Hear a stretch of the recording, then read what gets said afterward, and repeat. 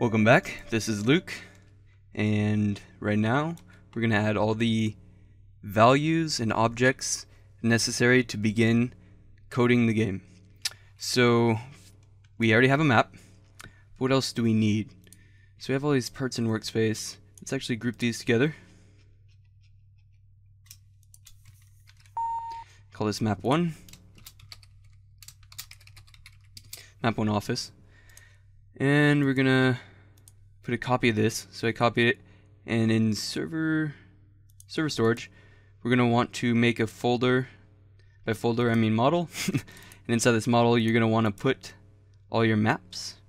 And so we're gonna paste into office 1. I'm gonna call this maps. So any maps that we make, we're gonna put into maps in server storage. We're also going to want to we're going to need a script for our game, so let's just make that now, even though we're not going to code in it.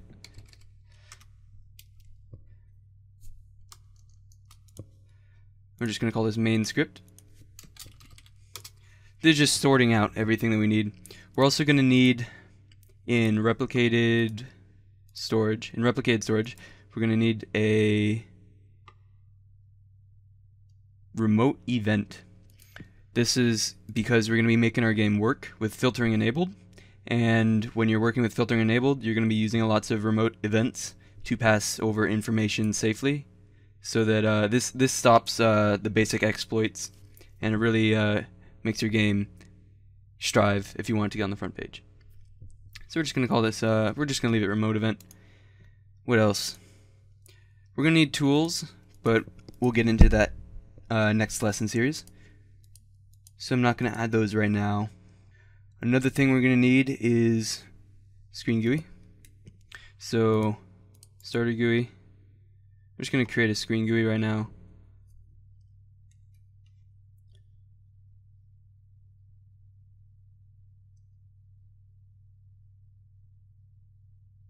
Took me long enough to find it. So yeah, you put a screen GUI. You're going to want to put a screen GUI and a starter GUI. We're also going to need a local script in there, so let's put that in here. Local script. Again, we're not actually making it do anything yet, but we will get to that. And this is what we'll be needing for our game. Again, the tools will come later. Next episode, we'll add the tools and dive into that. But now we know what we're going to be working with. And so we've got everything sorted out and ready. In fact, we're actually going to want to make a model in workspace, call it map, and put the map in there. This is because this is so that we know where the map's going to be. Oh, also we're going to want is spawn locations and a lobby. So let's do that real quick. Oop, this part is part of the map. If you hold Alt, you can dive through models to select the part you want. So I just did that. And I'm gonna cut, paste.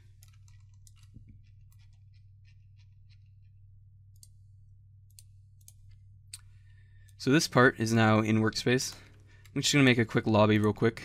I'm gonna make a lobby real quick. It should be large enough so that people have space to spawn and space to move around in. So I'm thinking 80 by 100 looks pretty good. Let's just make it 100 by 100. Keep it simple.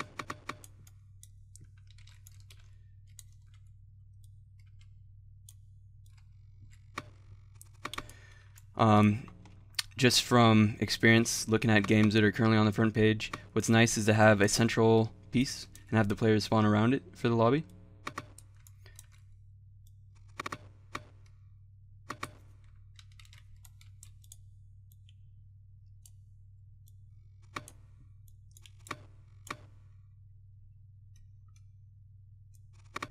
It's also a good idea to make a lot of spawns and make the ceiling high for your high and probably can collide false.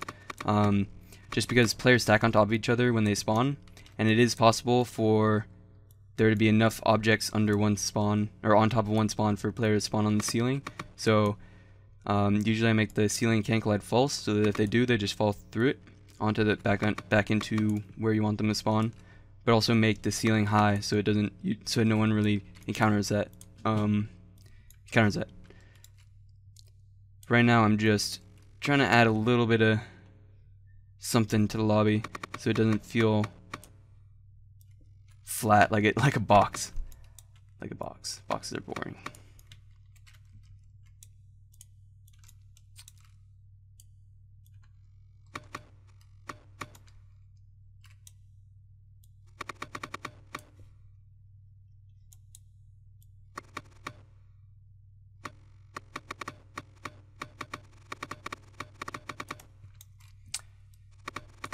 And you know what? I'm gonna make the box just floating off in the distance a little bit, and I'm gonna not have it enclosed so that for one, I don't even need a ceiling, and two, it's kind of neat. You don't really see any spawns that aren't fully blocked off, and so this is kind of I'm not gonna say first, but it is unique, and it gives the people a little bit more freedom to jump out of the lobby if they want to. Of course, they won't always want to, but they'll probably do it once or twice just for the fun of it. So this is just a simple three stud tall railing that goes around the border. 3 studs is typically the height at which players can walk into and not walk over.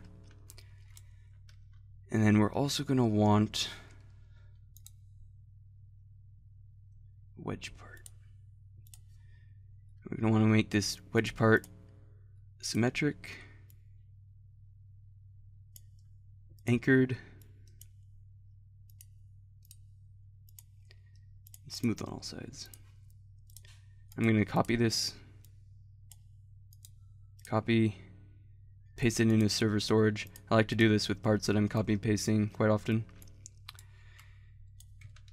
With this, I'm making a way up and down.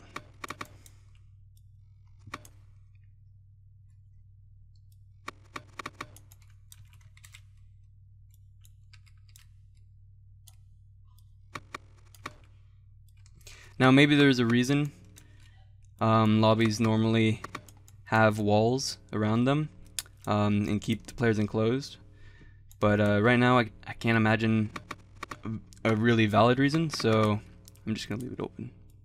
One reason might be because they usually have objects in here that you can mess around with and push around with physics, and you don't want those falling off because those don't respawn by default. But I think everything's cool. I think everything looks good. Let's give everything some texture. Don't know if I want that.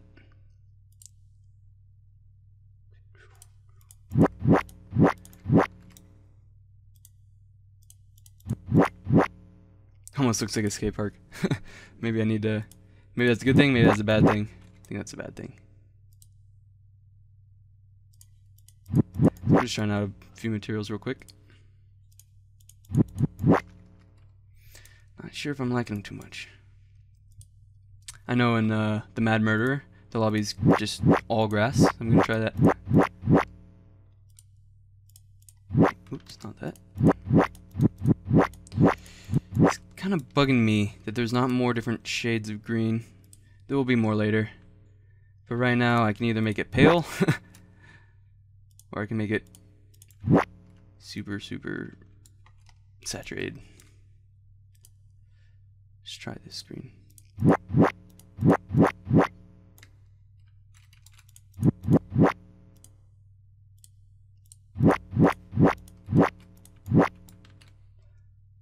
We'll leave it like that, and we'll make the walls cement. Gives me a soccer feel, but that's okay. I'm going to take all these, put them out here. You're going to need some spawn locations, so right click, insert object, spawn location. Here we go. And we're going to want to make sure that this is set to symmetric form factor. Duration, we can set that to 0. This is your spawn shield. We don't need a spawn shield, so we're setting that to 0.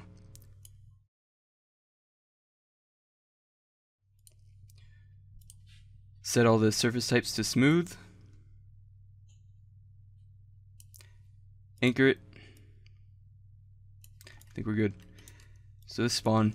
Oh, one thing you want to make sure you do not do is copy a spawn location and put it into server storage or lighting or anywhere else, because those spawns are acknowledged and you will spawn there if the spawn is in lighting.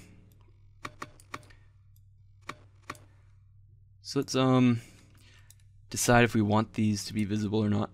I think I do want them to be visible, just so that the lobby has a little bit more detail in it. So let's make them look good. What should they look like? They could just be metal. Diamond plate metal. Maybe brighter. A lot of the textures right now are really dark, so you have to use really bright versions. Okay, how big is this? 9 by 9. Does not need to be that big. We're gonna make it 8 by 8, 7 by 7. They're typically 6 by 6, but we're gonna do 7 by 7.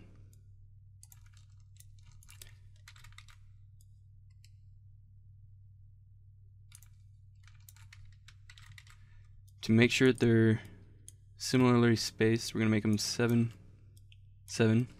So I'm using this one. This is just a technique in building.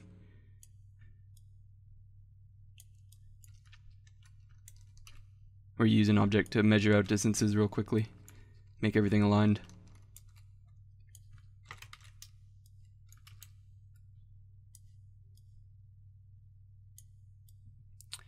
Here's another building technique.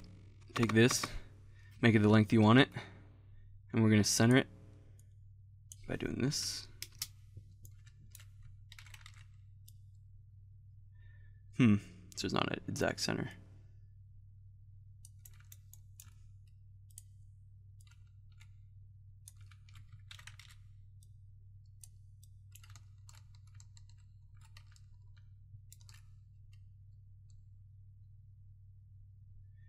It's okay.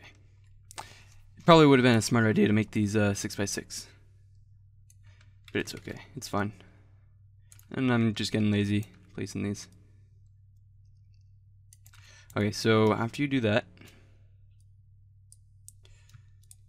select them all by holding shift. I'm selecting them all. And then I'm going to move them down. Just put them in the ground. I think they're too tall. That's kind of nice. That is nice.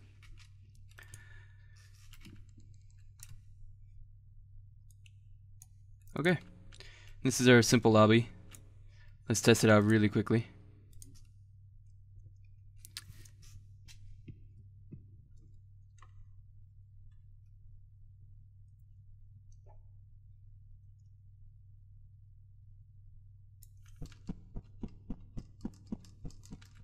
Yeah, it's a pretty good size. I like it. There just needs to be some stuff to do. Maybe put some spheres in here to push around. That's pretty fun. Something to entertain people. And maybe we'll put the lobby above the map so you can look down into it. But yeah, that's pretty good. So you have the lobby. You have your map sorted out. I'm back in studio edit mode. You have your map sorted out. Let's group all this together. Call this lobby. And